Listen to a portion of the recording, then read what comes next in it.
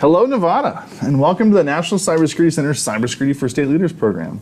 I'm Forrest Senti, Vice President of Programs and Operations. And I'm Maddie Gullickson, Program Director of our Secure the Vote initiative. We are so excited to be with you here today. And for your context, the National Cybersecurity Center, or NCC, is a Colorado-based nonprofit dedicated to cyber innovation and raising awareness of pressing cybersecurity issues. Our programs cover things like cyber education, election security work, and a co-development of the first ever Space Information Sharing and Analysis Center. Our mission is simply to do what we can to secure the world. And that's why we're excited about this program. Did you know that 95% of all data breaches come from the government, technology, and retail sectors? Governments are huge targets, not only for their data, but also for the fact that they deliver critical services. And as leaders in state government, you are the front lines in helping to defend against ongoing attacks. You are the front lines of democracy. By championing investments in cybersecurity for your state, as well as modeling strong cybersecurity practices for your colleagues and your constituents, you're leading the way to a stronger cyber future for all of us. And that's why we've designed today's training, with you as legislators and legislative staff in mind. We know you're busy, and so if at any point you need to drop off on today's training, we've created a self-paced, on-demand option for you to take to complete today's training. This can be accessed at any time via cyberforstateleaders.org. Once you finish today's training or finish the training on your own time, take a short post-training survey, you will receive a certificate demonstrating your completion as well as your dedication to advancing cybersecurity in your state. We've developed a dashboard on our website that will track the number of certificates per state, so make sure to get your certificate and share it through your LinkedIn or social media channels to do your state proud. We've created an additional opportunity to elevate your state's commitment to enhancing cybersecurity, and that's a cyber charter that the state leaders can sign. You can nominate a leader to sign the charter by emailing us at cyberforstateleaders@cyber-center.org. And with that, let's get ready to dive into our modules. We've broken our topics up today into 3 main categories, including an overview of why cybersecurity matters for your state, a breakdown of some of the major attacks you could be a victim of, and finally, an outline of some key steps that you can take immediately to start better securing yourself. Please keep in mind that in spite of the challenges of pulling a training together like this in the midst of a pandemic, the benefit is that we've been able to bring together a series of experts from all over the country. And while we personally had the opportunity to use a studio in the making of some of these videos, other experts were kind enough to bring us into their homes and their offices. So some of the experts you'll hear from today include people like West Virginia U.S. Senator Joe Manchin, former Department of Homeland Security Cybersecurity Deputy Undersecretary Mark Weatherford, senior experts and researchers from companies like Google, Microsoft, and IBM, and we even have a message from Shark Tank Shark and cybersecurity guru Robert Herjavec. And because we have limited time, we've added a section of additional discussions and updates on things like election security, the latest on cybersecurity resources from the Small Business Administration, as well as tips from experts on how to prepare for and respond to cyber attacks. Throughout the year, we will be continuing to add additional materials, so keep an eye out. So before we get started, we want to say a huge thank you to the speakers who shared their time and thoughts with us, and to Google for supporting this initiative and helping to make it possible. And to set the stage for the program, we are grateful to have our CEO, retired Lieutenant General Harry Radeke. General Radeke served for over 35 years in the Air Force, working across multiple sectors of information technology, communications, space, network, and cyber operations. Notably, he worked to restore communications to the Pentagon following the 9/11 attacks, and also served as the manager of the National Communication Systems to prioritize and restore communications to New York City after 9/11. Sir? Hello, state leaders. I'm Harry Radeke, CEO of the National Cybersecurity Center, and I thank you for joining this training session. Cybersecurity could not be a more critical issue at this time, and I am grateful that so many of you are willing to take this time to learn how to defend yourselves against cyber attacks. I have worked in the areas of network operations and cybersecurity my entire career, from protecting the global information networks of the Department of Defense to developing cybersecurity risk management programs throughout various sectors of government, industry, and academia. I've had real-life, frontline experiences in protecting, defending, and restoring information networks from physical attacks, like establishing the restoration priorities for over 5 million circuits in New York City following the 9/11 terrorist attacks, to fighting cybercrime, espionage, and service denial attacks across both public and private enterprises. As I look across the landscape of what we now know as cyberspace, I see more opportunities for connectivity, collaboration, and innovation than ever before. But at the same time, I also see the rise of foreign threat actors, criminal organizations, and nefarious individuals who can do nearly irreparable damage with a few swift keystrokes. Never before have we dealt with such instantaneous threats, leveled against every sector of society, working daily against our individual identities and assets, critical service distribution systems, information trustworthiness, and the integrity of our most important critical infrastructures. The most recent Microsoft Exchange vulnerability, targeted at the tail of the SolarWinds incident, reveals just how important cybersecurity has become at the federal, state, and local levels of government. And of course, the recent scare at the Florida water treatment facility only makes the connection between cyberspace and our physical space that much more real. Issues like these that states and localities are facing today underline why your participation in this cybersecurity training is so important. State governments provide many services and functions that are critical to maintaining the integrity of our democracy, and you are a critical part of the defense of those activities. So not only do I hope that this raises your level of engagement on cybersecurity topics, but I hope you take advantage of individual cyber best practices shared here today, because by doing so, you are strengthening your state's operations and defenses. Thank you and enjoy the training.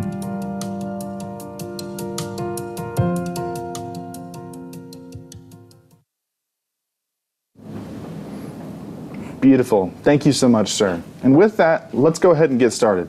And as a reminder, if you experience any technical difficulties, please email cyber4stateleaders@cyber-center.org. And typically we'll create a space for a Q&A at the end of each model. So feel free to type in any questions you might have in the Q&A box at the bottom of your screen so we can help track them and answer your questions as we go along. So, with all that being said, let's start by jumping into a real-world example of why cybersecurity matters at the state level. And to do that, we have Herman Stockinger, Director of the Office of Policy and Government Relations at CDOT and Transportation Commission Secretary, to walk us through an attack on the Colorado Department of Transportation in 2018. He'll share how the attack happened, what it impacted, and what legislators can do to help support state agencies in defending against these kinds of incidents.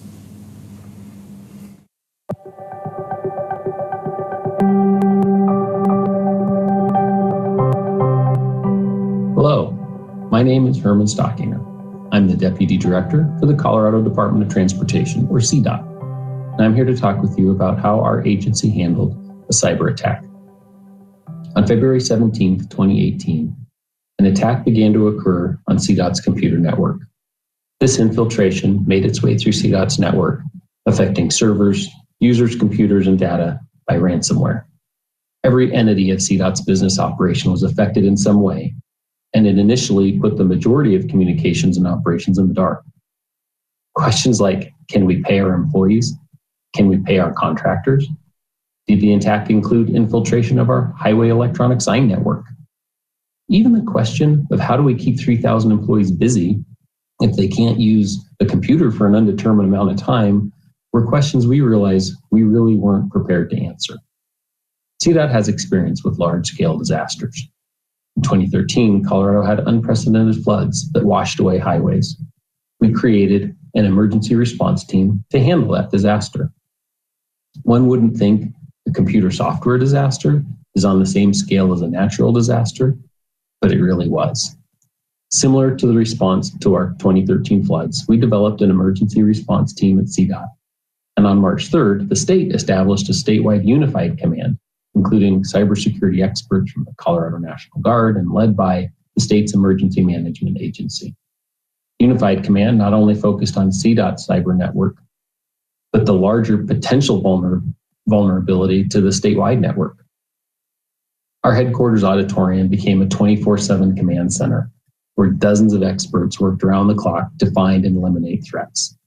And then, when monetary ransom deadlines were not met, a second intrusion occurred. Weak points were identified, and the impacts continued to reveal themselves throughout the incident. On March 23rd, the program brought full resolution to the cyber attack.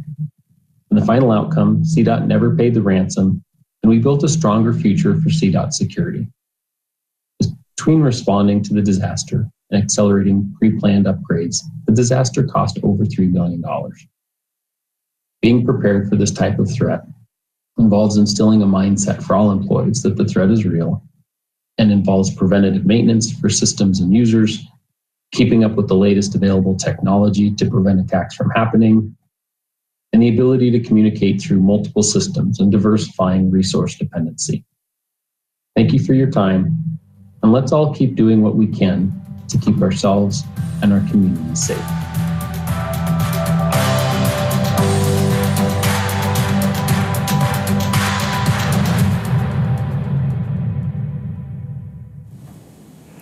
Herman, we truly appreciate you walking us through that experience.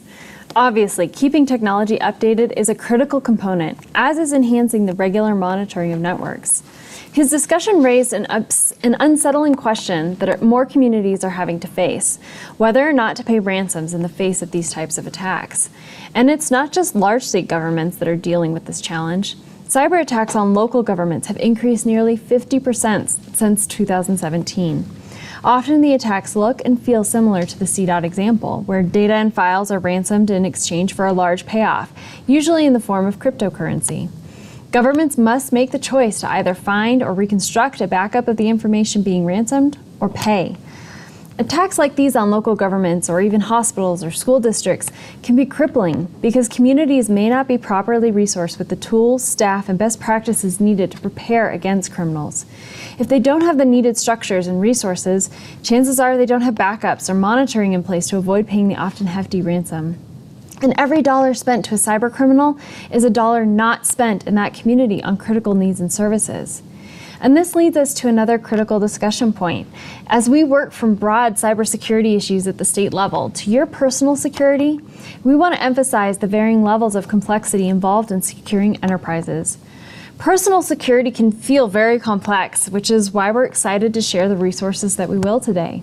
But the time, resources, and strategy required to protect entire state and local enterprises is incredibly challenging.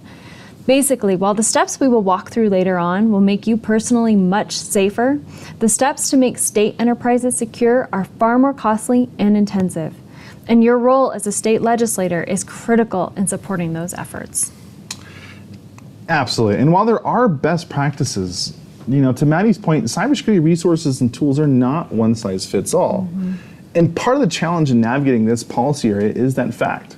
So in order to move forward as communities, states, and a country as a whole, we have to continue to learn what our communities need and how to maximize local, state, and federal resources to meet those needs. Heather Nauert, former spokesperson for the United States Department of State, is here to share a little more about the threat landscape that the various levels of government and society are facing, as well as a key exercise various organizations can develop to help highlight gaps, as well as clarify strategies in responding to incidents. Heather?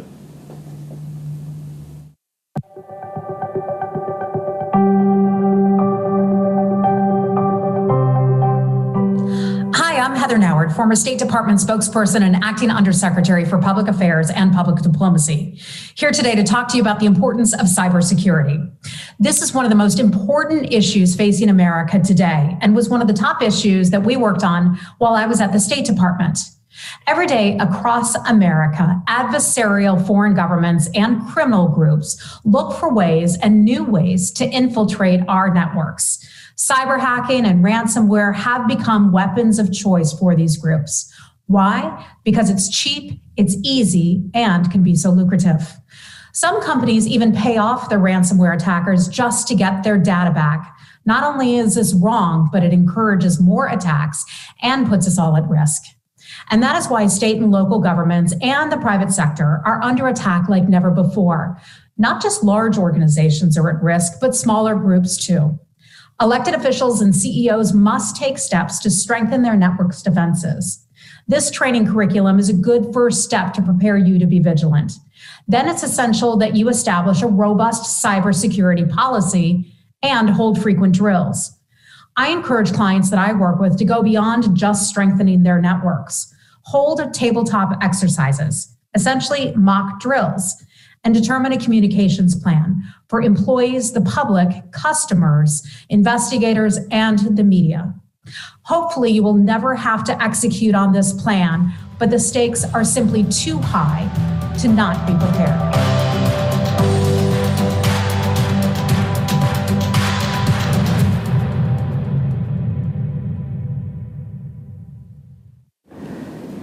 Thank you so much for that, Heather. I know here in Colorado, the Secretary of State's office hosted a tabletop exercise on cyber attacks and elections, and it certainly helped to drive a lot of great strategic discussions and connections. And as we think about some of these types of exercises, we can't not talk about one of the key individuals in the state who works to maneuver the cyber landscape, the Chief Information Security Officers, or CISOs. While primarily responsible for helping to protect the state enterprise, CISOs can be key in connecting local communities with resources, as well as help drive policy direction. One of the key individuals in the state to help maneuver that landscape are to help walk us through that, more of what CISOs do and how they can be a resource in the policy arena. We have Debbie Blythe, Colorado CISO. Debbie has been Colorado CISO since 2014 and brings over 14 years of information security experience to the position.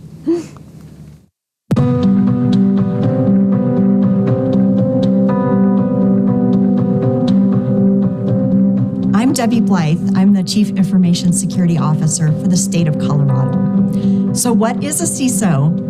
The Chief Information Security Officer is responsible for setting statewide security policies, for working with state agencies to evaluate risk for their programs, for monitoring for security threats and leading incident response, for ensuring state systems comply with state and federal laws and regulations, and ensuring that vendors are providing systems and services that comply with state policies, for monitoring and reporting on risk across the state. CISOs are protecting against things like ransomware, which lock up systems until you either pay the ransom or restore from backup. Also against denial of service attacks, which can take important systems offline, and also against data theft. Now, to do that, we need to have a good security program in place that is continuously evolving to make sure that we are protecting against current threats. We also need visibility across all state agencies and people monitoring our networks and systems to ensure that as an attack is occurring, our teams can detect and stop the attack to minimize damage. It's super important that legislators have some understanding of cybersecurity concepts so that they can protect themselves as well as empower state CISOs to defend state systems. So what can you do to help? Your state CISO would love the opportunity to talk to you about their cybersecurity programs. They can provide a status update on what they've accomplished and where they still need help. And they need your help in funding and prioritizing their programs to ensure the systems in your state remain continuously available with data well protected. Also, listen for bills that may have a cybersecurity impact, and feel free to pull your state CISO into the conversation. They can be used as a resource to help advise on things that may cause increased security risk in your state. I'm Debbie Blythe. Together, we can make America a safer place for all of us and protect what matters most.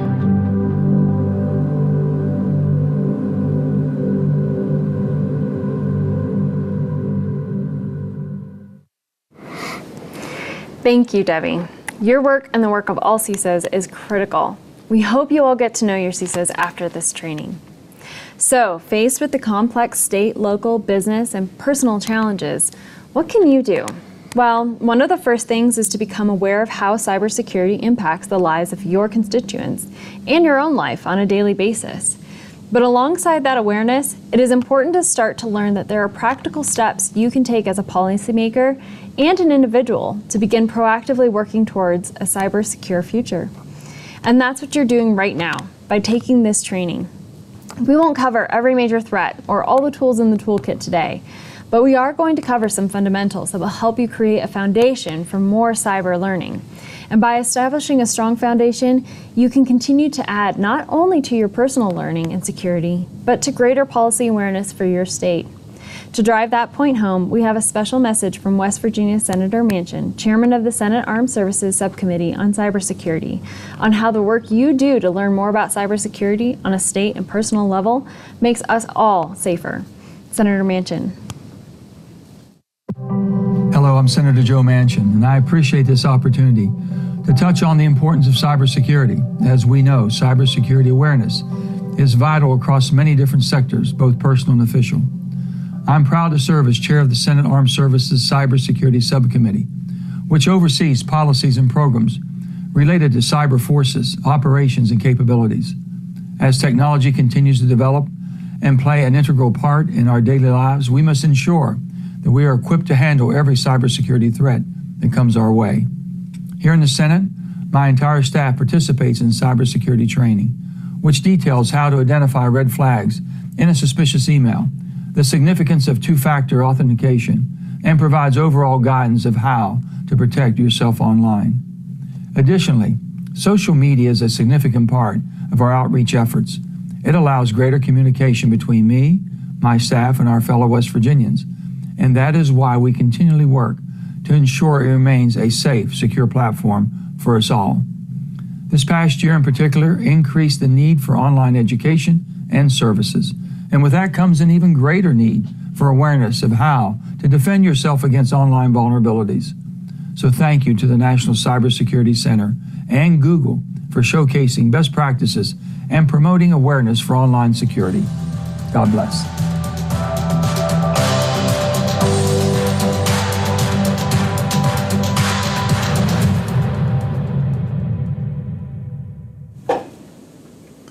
Senator Manchin, thank you so much for your hard work and leadership on this issue. And as he pointed out, you as legislators and you as staff can be a key part of your state's cybersecurity.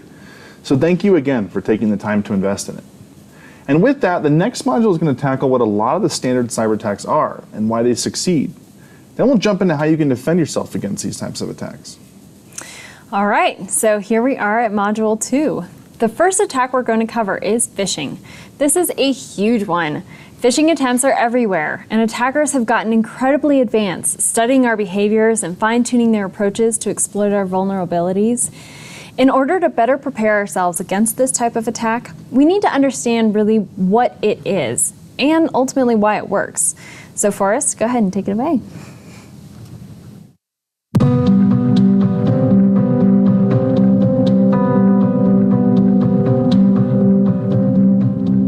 Imagine checking your email and receiving an alarming message about one of your online accounts. The email says that your account has been compromised, and it provides a link to enter your private information. The email sounds and looks legitimate, but it wasn't real.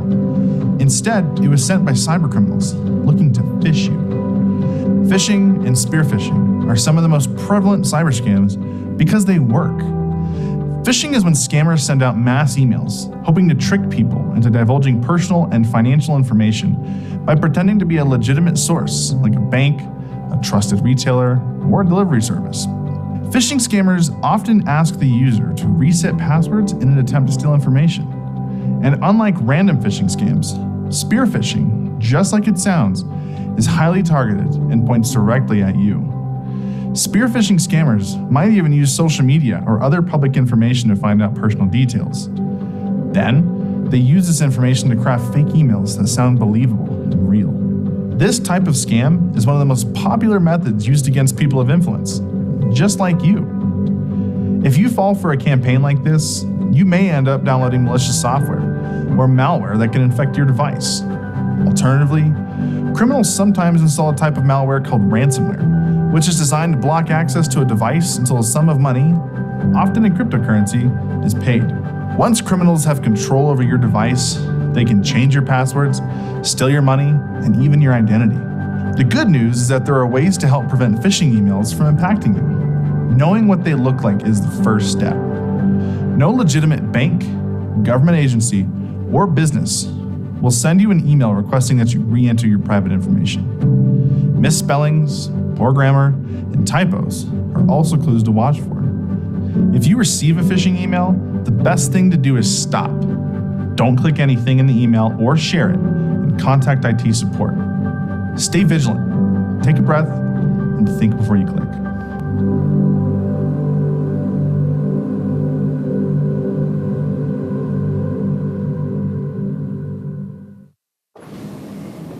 Forrest, that was great. Thank you so much for that. Anytime. One of the things that criminals and bad actors are trying to get through phishing or spear phishing attacks are your passwords. If a criminal doesn't get your password through a phishing attempt, they may try other ways. So we have Thomas Russell, our cyber education manager, to share more about that.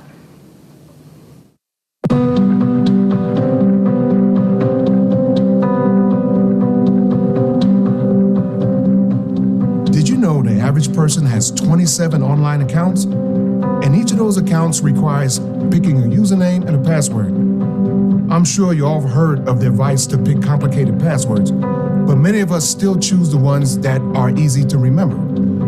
On top of that, a lot of us use the same passwords for all of our online accounts, which only increases the chances of being compromised.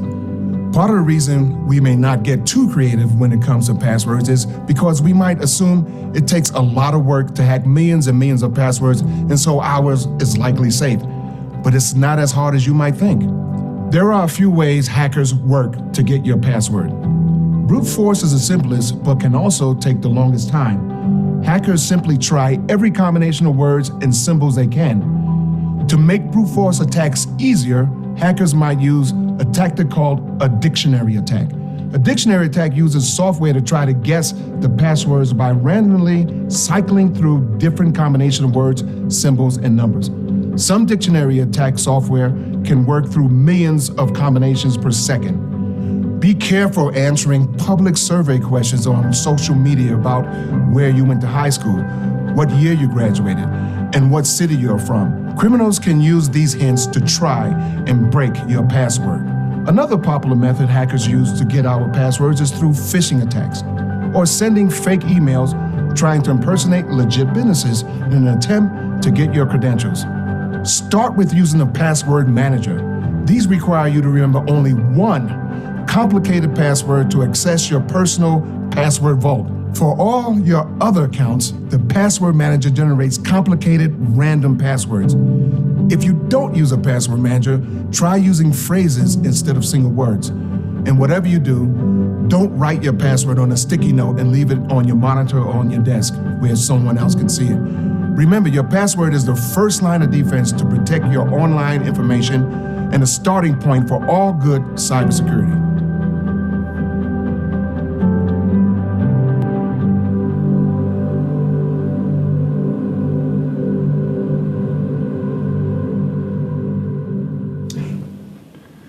Thomas, that was an incredibly helpful walkthrough. Passwords are such a critical part of our security, and it's one of the most significant vulnerabilities we have too, because we create so many passwords and accounts.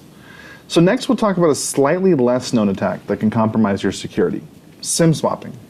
This attack is more likely to be used against higher profile individuals, just like yourselves. Ready?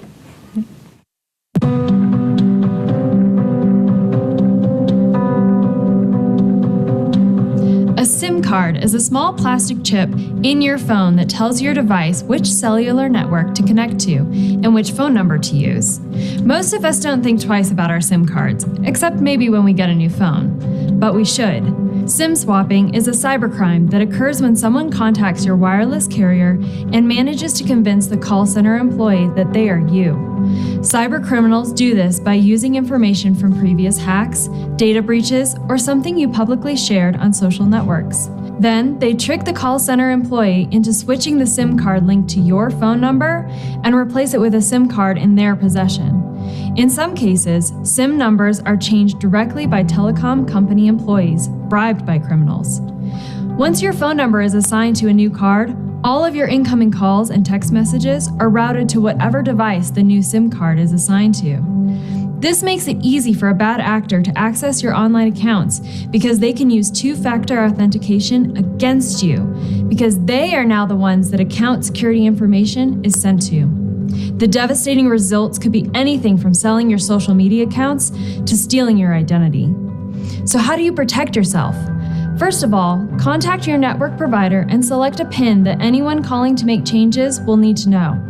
Secondly, use better two-factor authentication, such as the Google Authenticator app, rather than short message service, aka text. The Authenticator app links to your phone rather than your phone number, meaning that a hacker would need to get a hold of the actual device in your hand. The next time you pick up your phone, just remember there is more than one way to hack your accounts, and it could come directly from your number. Stay vigilant. A little extra caution could make all the difference.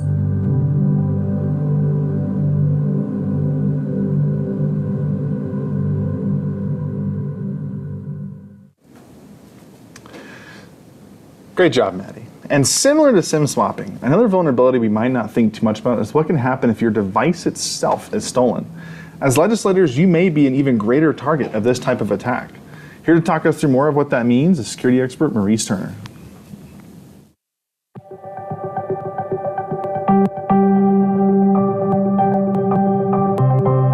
Hi, my name is Maurice Turner. I'm an election security expert. I'm here to talk to you today about the threats that you might face at the intersection of physical security and cybersecurity. The challenge with physical security is that sometimes those cybersecurity protection measures you have in place can be bypassed if an intruder has physical access to your device or systems. I'll start off with a couple of tips that might be helpful to you. First, consider using a second factor of authentication, like a security key. It works together with your strong password in case that strong password is stolen or somehow compromised through a data breach. Secondly, consider having an automatic lock on your devices. This can be as short as 5 minutes. So that way, if an employee steps away from a device, the system automatically locks without the employee having to do anything. Lastly, many mobile devices have built-in remote wiping or remote tracking features.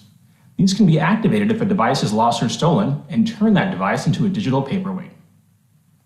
To help put this into practice, here are a couple of scenarios that can get you planning in the right direction. The first scenario: what would happen if you needed to evacuate your building and be out of your office within 60 seconds? What devices could you quickly lock down? And what devices would remain open and unlocked for an intruder to potentially have access to? A second scenario to consider is, what would happen if an employee called you to say that their device had been stolen from their home office overnight?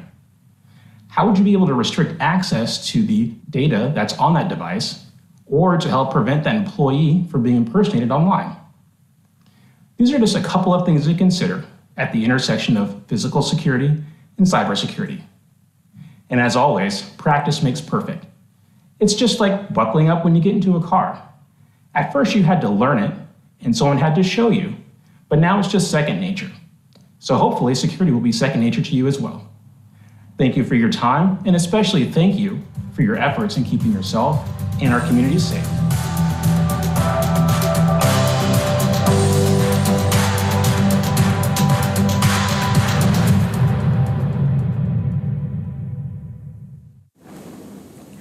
Maurice mentioned that there are tools to shut down access to your device.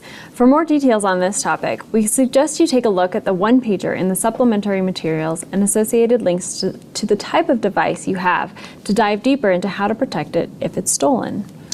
So when I close out of this section, we're going to switch gears to an even less tangible threat, but one that now takes place in our world daily, that of misinformation and disinformation.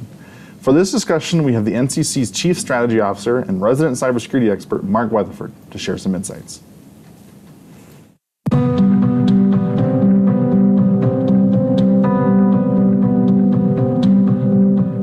Hello, my name is Mark Weatherford, and I'm the Chief Strategy Officer at the National Cybersecurity Center. I previously served as the first Deputy Undersecretary for Cybersecurity at the Department of Homeland Security in the Obama administration, and was the first Chief Information Security Officer in the state of California in the Schwarzenegger administration. I also served as Colorado's first Chief Information Security Officer under both Governor Bill Owens and Governor Bill Ritter. The challenges of misinformation and disinformation are everywhere today. And while the recent Russian misinformation campaigns to distract American voters and the ongoing fake news about COVID-19 are front and center, they're only the most visible. History is rife with fake news, everything from Sasquatch to the Flat Earth Society and aliens from Mars to the Pigman. Someone is always out there looking for new ways to exploit those people willing to listen. You may remember the Twitter incident in 2013 when hackers compromised the Associated Press Twitter account and tweeted that there had been explosions at the White House. This was a legitimate source, so most people, for a very short time, assumed the information was factual. The stock market even took a quick but dramatic dip following that tweet. I recently read a story about a sign taped to an elevator in an apartment building informing people that using the elevator would soon cost $35 a month. The tenants were outraged and launched a social media attack on the building manager, only to find out that it was a prank. Unfortunately, the damage was done, and cleaning up the mess took far longer than starting it. A quote attributed to Mark Twain goes, "A lie can travel around the globe while the truth is still putting on its shoes." With the vast reach of social media today, that quote should be amended to say, "A lie can travel to the moon and back while the truth is still sleeping." Misinformation is simply false information, while disinformation is the intentional spreading of that misinformation. While the strict definitions are slightly different, disinformation is a challenge today because social media has created vast opportunities for sharing information that simply didn't exist just 10 or 20 years ago. Combating disinformation is a challenge, make no bones about it. But there are a few things we can all do, and they involve critically thinking about and evaluating information before sharing it. It's an unfortunate sign of the times that we should all be a little paranoid about what we read online today. Here are 8 things to critically evaluate before reacting to social media clickbait. 1. Can you readily identify the source of the information, and is the source credible? Sometimes it's difficult to determine, but if it sounds sketchy, it probably is. 2. Are there multiple sources providing the same information, or is it just one lone enlightened source? That's a red flag. 3. Does it evoke a strong emotional response? Memes have become notorious for generating quick emotional responses because it's so simple to just repost or retweet a meme without even thinking about it. 4. Does it sound absurd on its surface? Again, sketchy probably is. 5. Check the dates. Stories and pictures often resurface years after originally posted, usually with just a new twist on the message. 6. Is it time sensitive or is it going to cost you something? These are always red flags. 7. Does it appear to be just satire or is someone just trolling for fun? 8. Does it leave you with questions like something seems missing here or these facts don't add up to a complete story? If so, maybe dig a little deeper before becoming another victim in the thread of disinformation. Disinformation and fake news are tearing at the fabric of our national and even global society, pitting family members against family members, friends against friends, and political parties against political parties. All of us need to be consciously aware of how we're consuming information, and more importantly, how we're sharing and spreading information to ensure we aren't contributing to the problem. With some simple critical thinking, we can all be part of the solution.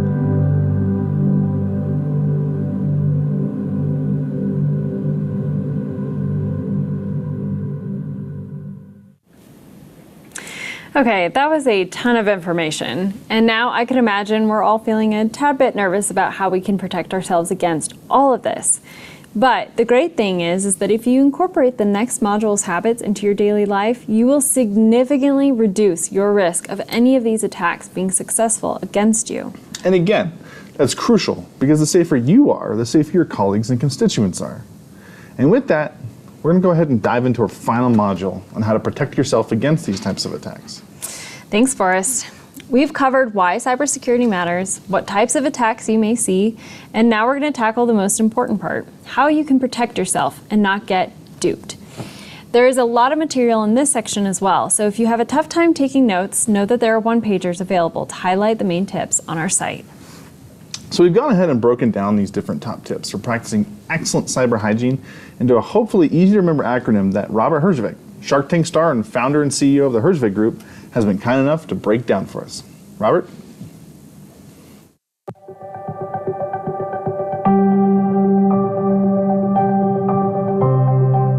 Hi, this is Robert Herjavec. You might know me from Shark Tank. What you might not know is I'm a cybersecurity expert. You know why I'm an expert? Because I've been doing it for 30 years. I started in my 20s with mainframe security, did a lot of VPN and firewalls and all that kind of stuff. And today I run the Herjavec Group, and we're one of the world's leading managed security and complex security companies. We do everything from design and consulting and managing large environments, including many government organizations. And we all know, especially governments, how much we are all under attack. The level of attacks is increasing at a rate never seen before. And it's just going to continue with this post-COVID world and everyone working from home and the digital economy. It's only going to get harder. And you know what? You got to stay smart online and don't get duped. And what does that mean? Deploy multi-factor authentication. Update your software regularly. Passwords, make them stronger. Your first dog is not enough, or your kids' names, make them stronger. Encrypt your messages, files, and backups. Don't click on things you shouldn't.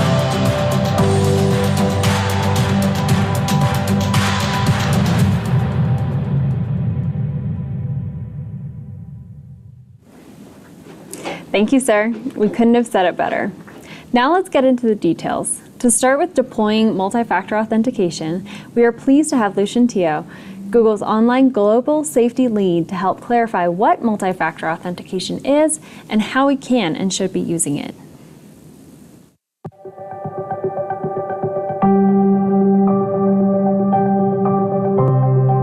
Hi, I'm Lucian Teo, online safety lead at Google. Most of us are used to logging into our various devices and online accounts using a single factor of authentication, like a password. At this point, you would have learned how to create strong passwords, and you'd also know that you should be using unique passwords for every account you have. But given the growing sophistication of cyber threats, especially those aimed at sensitive information held by state legislators and government employees, you might want to consider using more than one type of authentication, or what's called multi-factor authentication. Enabling multi-factor authentication is like adding a PIN-activated security system on top of your normal lock you already have on your front door. Multi-factor authentication incorporates different pieces of information like something you know, something you have, and even something you are. Something you know is the most common type of authentication. Passwords, passphrases, PIN numbers, secret questions, and smartphone swipe patterns all fall into this category. These types of authentication are great, but adding at least one other form of protection is critical for good cybersecurity. Something you have is another type of authentication that requires a piece of physical hardware. This could be a USB key, a smart card, or a random code generated on a dongle. Codes sent to your phone via SMS would also fall into this category, though SMS authentication can fail if you should become a victim of SIM swapping. A better alternative for something you have would be an authenticator app such as Google Authenticator, which requires you to have your physical phone in your possession. You could also use personal biometrics such as fingerprint scans, facial recognition, iris scan, or even a voice print as a form of authentication. These types of authentication are more difficult to compromise. Most online accounts offer steps for at least two-factor authentication, and keep an eye out for the common question of, would you like to use multi-factor authentication, or would you like to enable two-factor authentication when you sign in or create an account? Your IT department can also help guide you to these options. Though any of your accounts that contain personal information should be protected, it is important to be extra vigilant with your email, social media, and financial accounts. as they are some of the most commonly targeted by cybercriminals and can be especially damaging for civic leaders and state legislators. Besides the obvious theft of information and finances, bad actors can use your accounts to pose as you and deploy harmful and inaccurate news and information. For additional information about setting up multi-factor authentication, contact the specific software or account you're trying to protect. But ultimately, setting up multi-factor authentication is relatively simple and significantly more effective than a simple username and password. And trust me, the extra steps you take to deploy multi-factor authentication on your accounts, especially in addition to the rest of the dupe practices, will make you safer.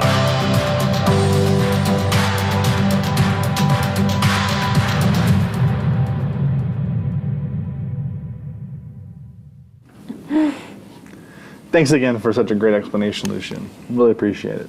So next up is talking through software updates, why they matter, and how to do them. Software updates are particularly useful in protecting against malware attacks. And here to share with us what to do is Ethan Chumley, Senior Cybersecurity Strategist for Microsoft's Defending Democracy program. Ethan, take it away.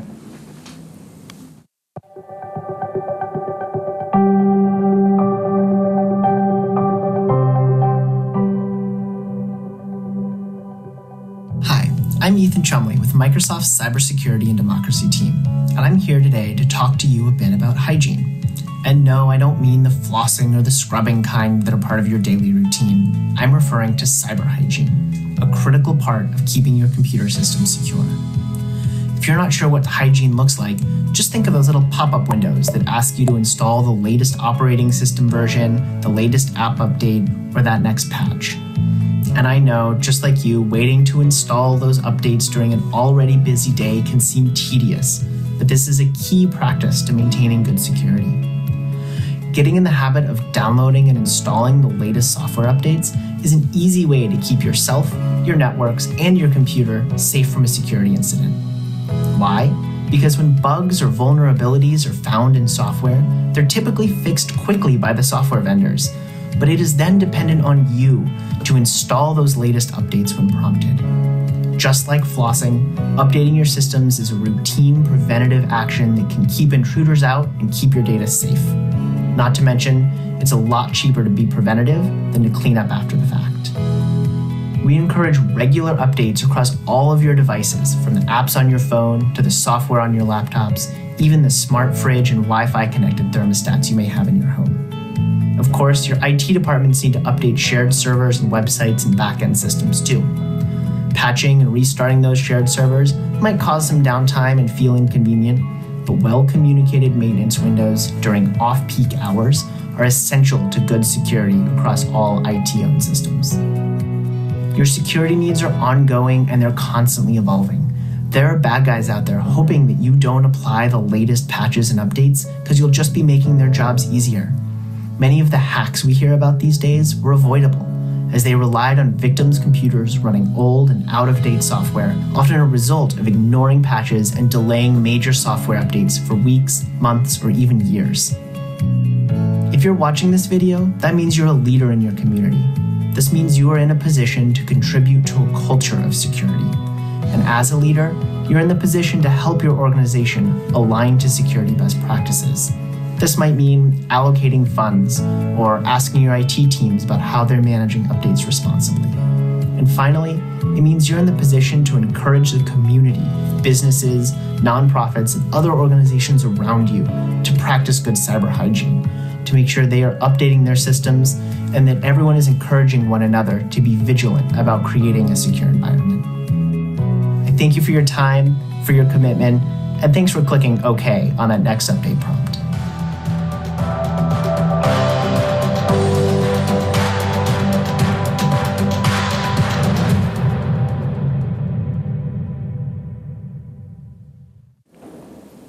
Thanks, Ethan. If only we could get to a space of thinking through our cyber hygiene like we think of our regular hygiene habits. So with that, let's dive back into passwords for a little bit. This is one of the most challenging things to keep track of. And like we've said earlier, it's the source of one of your biggest vulnerabilities. So please join us in welcoming Stephanie Carruthers, the Chief People Hacker from IBM's X-Force Red team.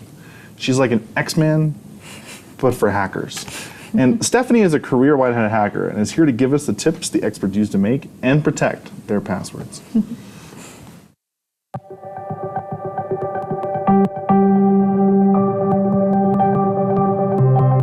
Hi, my name is Stephanie Carruthers, or you can call me Snow. I'm the Chief People Hacker at IBM's X-Force Red. I'm so excited to be talking about passwords with you today. Now, to set the stage a little bit, my team and I, we're a bunch of hackers. We're paid by organizations to find flaws in their cybersecurity before criminals do. Now, with that being said, I wanted to say that I'm coming at this from an attacker point of view. As I'm talking about passwords, I'm also going to be talking about how to make yourself more secure. So you might hear things like your password should be strong and secure, or your password should be long and complex. But what does that actually mean? First, let's take a step back to really understand how criminals can crack or brute force passwords. So let's say you're signing up for a new website and you enter in your new password. Well, what the website does is it takes that password, it scrambles it all around, and it saves it in a database. That scrambling process is called hashing. So, if a criminal breaks in and steals all the hashes from that database, they can't just read your password. But what they do is they use really powerful computers and word lists. Now, each word on the word list is hashed as well. It has that same scramble. So what they do is they take your hash of your password that they got from the database and they run it against their word list. And once they find a match, they know exactly what your password is. Now, here comes in your password should be long and complex. So, if you take a password that's only 8 characters long and let's just say lowercase letters, that could take seconds to crack. Now, if you take a password that's 10 characters long, let's say 8 lowercase letters and 2 special characters, that could take hours to crack. Hopefully you see where I'm getting at here. Take a password that's 12 characters long and a mix of random uppercase, lowercase, special characters, numbers, just this mix of things. That could take years to crack, which is perfect. A criminal's probably not going to wait years for your password. They're going to move along to someone else. Now, what do I recommend? I say to be safe, 16 characters, and make sure it's that complex, that randomness. You want to make sure you cannot read any words or see patterns. The key here is the randomness. Now we're on to our next issue of password reuse. So let's say there's a website you log into often. Let's go with your bank. And there's another website you frequent just as much, maybe a social media platform. When you created accounts on these, they probably had some type of strong password requirement. So you use the same one on both websites. Now, maybe that social media platform had not a great security posture. An attacker was able to hack in, steal the hashes, crack your password, and they now have your username and password. Well, attackers are clever. They know that you probably use the same password through different logins. So they might try them at other places, like your bank. Now, that is an issue, but to combat this, we can use password managers. Now, password managers is a place, think of it like a database that stores all of your usernames and passwords to every login that you have. Now, there's many options for password managers. Most of them even have free tiers for the everyday consumer.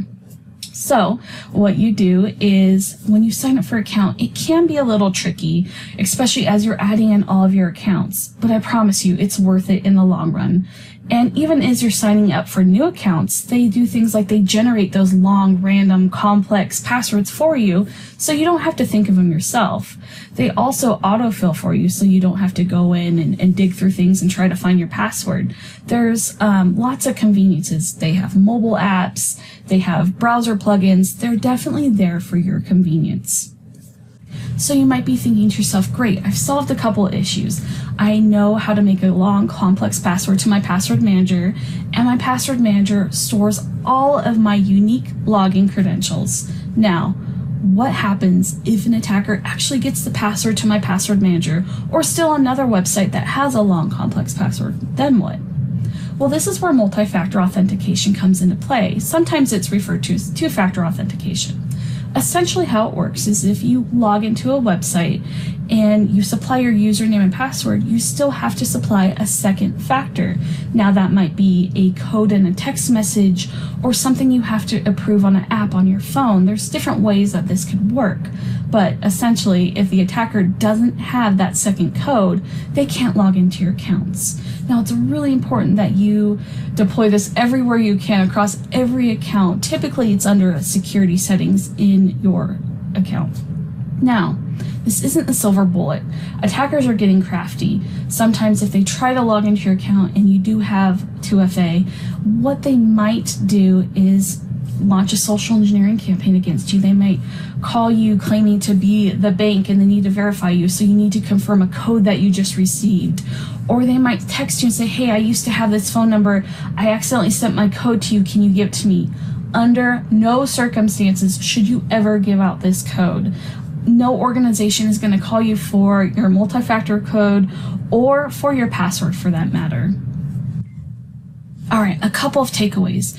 Your password should be at least 16 characters and random. The randomness is key here.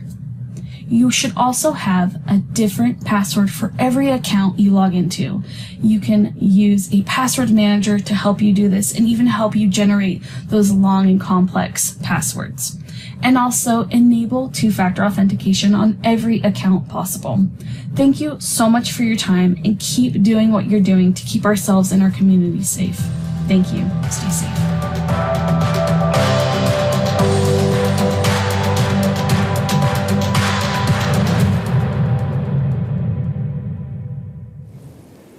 That was such a great explanation, Stephanie. And while 16 characters may be a little daunting, think about it this way. If you use a password manager, and there are several now, examples include LastPass, Keeper, or Dashlane, then you really only have to come up with one super complicated password.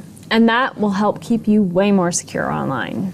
100%. Can't agree more. And with that, the next thing we're going to talk about is encrypting emails and files, and how to back up these important files as well. These two are thrown together because they're complementary. They both help protect you against malware attacks, but also help protect someone you know in case someone does get into your stuff. Our presenter on this topic is NCC board member Leslie Kershaw from Siren Solutions, and we're excited for her to share her 20+ years in cybersecurity to talk through encryption and backing up files.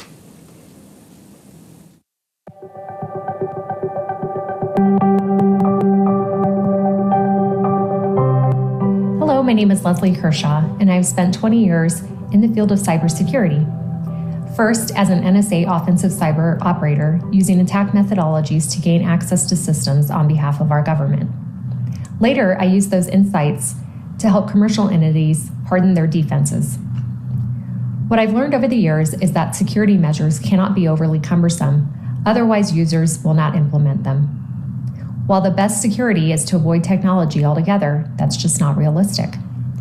The other thing that I've learned over the years is that no matter how good your security, a determined attacker, given enough time, resources, and incentive, will gain access to the systems and information that they want. For you, this means that you should do your best to implement tools that make it difficult for an unskilled or moderately skilled attacker. When faced with advanced aggression, the best solution is to formulate a good recovery plan. Today, we'll talk about encrypting email to prevent sensitive data from being viewed by unintended recipients. We'll also talk about how to back up data so that you can recover if you are the victim of an attack. Before the internet, we relied on the Postal Service to deliver messages for us. When we were on vacation, we would send those glossy postcards filled with details about the fun times that we were having. We didn't care if anybody saw them. When faced with difficult news to share, we would write a letter and fold it into an envelope. We may even buy envelopes that had additional security to protect the sensitive information of our writing. When we think of our email messages, we should think of them in the same way. Unencrypted email is that postcard that anyone can read, with limited tools and knowledge. When we communicate sensitive information, we need to use encryption to wrap our message in that protective envelope. There are 3 mechanisms that you can use to encrypt messages. I'll go from the simplest methodology to the most difficult. The first is through enterprise encryption. This will be set by your organization's IT staff. The encryption will leverage SMIME which allows for the encryption of any type of data that you would like to send. They will issue you a signing certificate that can be tied to your email. Once you install this, you'll simply check the encrypt email button or the lock button to encrypt your email message. As long as your intended recipient's organization also supports an encryption management server, you can send and receive without issue. Leveraging this will take care of 80% of your sensitive communication. If you want to send an email to someone who does not have encryption management at their organization, or you just want to add an extra layer of protection, you can encrypt the document itself. To do this, if you're on a Windows system, you can select to WinZip the document and then add the password. If you're on a Mac system, you can just set a password under a file. Make sure that you send the password over the phone verbally or through a text. Do not send it in the email, because if an attacker has access to the recipient's email, they can unencrypt your message. The last method is to use PGP on your email account and exchange keys with the intended recipient. The install and use of this goes beyond the time that we have left in this video, but there are great resources on the internet that can help you. The only drawback of this method is that it only encrypts plain text emails. Encrypting emails will help you thwart lower-level attackers that attempt to pry into your personal data. Advanced attackers will use sophisticated methods to access your information and may even try to cause damage. Trying to recover from an attack is an emotional and time-consuming endeavor. It's best to prepare for it potentially happening by treating it like insurance. You build up the method to recover, knowing that you might someday need it. Imagine that you knocked over a cup of coffee onto your computer right now, and it won't restart. How would you recover all of that data? The simplest method is to back up your data in an automated way. Once the automation is set, you will never have to think about it again until it's time to recover. I like to use an external drive that I connect via USB to my USB docking port. That way, anytime that I connect my laptop to my external screen, which is also on my docking port, I'm setting up the automated backup without even thinking about it. If you're using a Windows system, just go to your system, then Settings, then Updates, and Security. You'll select that external drive that you just connected via USB. You'll set the interval, and the backups will begin. If you're using a Mac, you have two methods available to you. The first is to connect to iCloud. You'll select the drives and the documents that you want to be automatically updated, and they'll take care of that for you. The good thing about that methodology is that you can also access those files on different devices. You can also set up your Mac for external drive automated backup in a similar way. You'll just go to System Preferences, select the Time Machine, and follow the prompts. I hope that you never have to recover your files or that you're a victim of an attack. But if you are, I hope that this helped you prepare. Have a great day.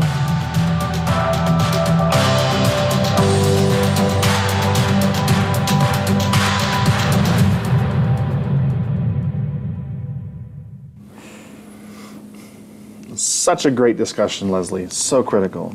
And we always appreciate that, because I think one of the things that has helped me quite a bit is setting calendar alerts, to your point, to back up my devices regularly. Oh yeah, exactly. I mean, we set calendar reminders for everything else, so why not our backups? Yeah. Well, we have the final topic coming up next, and that is how to avoid clicking on things you shouldn't, and what to do if you accidentally did, because let's face it, we've all been there.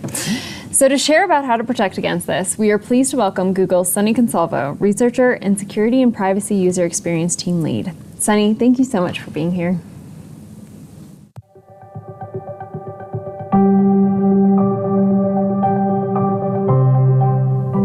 Hi, I'm Sunny Consalvo, a researcher at Google who focuses on security, privacy, and abuse topics.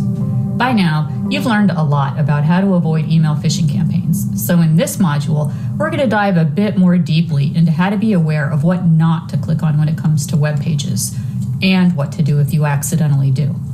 Let's be honest, we've all done something we shouldn't have. We've all clicked that link. You know, the one that takes you to a shady website or starts to download something onto your computer. So what are some ways to avoid doing that? First, let's talk about how you might figure out that you're on a shady web page.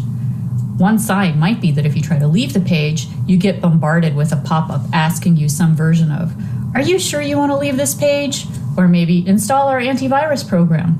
That should be a red flag right there. Another sign might be that you get a pop-up to sign up for more information, especially if it's hard to click out of that, before you've even reached the actual content. If the site is only mildly shady, be careful to not share any personal information or sign up for anything on your way out, and just X out of that tab. But if it won't let you out, try closing out of your browser entirely. If that doesn't work and you're on a Windows computer, go to your Start button and look for your Task Manager. From your Task Manager, look for your internet browser in the list, select it, then end that task. If you're on an Apple computer, go to the Apple menu, select Force Quit, then look for your internet browser in the list and force it to quit. At this point, it would be a good idea to open your antivirus software and run a scan. If you're unsure how to do this, check in with your legislative IT staff or your personal organization's IT staff to walk you through those steps. Though you may end up on less savory sites through simple internet searches, another way can be from links you receive in an email or text message. Before opening a link from a text, make sure you know who sent it to you, that it's someone you trust, and then it really is them who's sending it. If you don't know who it is or are suspicious that it might not really be who you think it is, don't open it. You can always contact the sender another way, for example, by giving them a call, just to make sure it's not a phishing attack. And when it comes to email, there are several tools you can use to proactively scan for malicious links or attachments. If you want to check where the link leads to, hover over it and make sure you recognize the source and that the source in the hover matches what's in the email.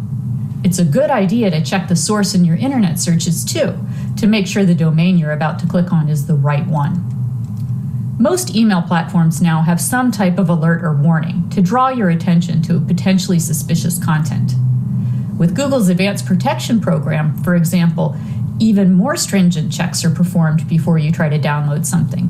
Advanced protection flags and may even block file downloads that may be harmful. These steps to protect yourself aren't done in a vacuum. Remember to keep all of your software, apps, and devices updated, and ask IT for support in installing trusted antivirus software, firewalls, and email filtering. And of course, always back up your files. Criminals can't make you pay for information you already have. If you think your computer or device may be acting in a strange or suspicious way, or if you're simply unsure whether something is wrong, reach out to IT for help. Stay alert, practice good cyber hygiene, watch the other videos in this series for more information about what to look out for, and whatever you do, if you're not sure about it, don't click it. Thanks so much for your time. Your diligence keeps us all safer.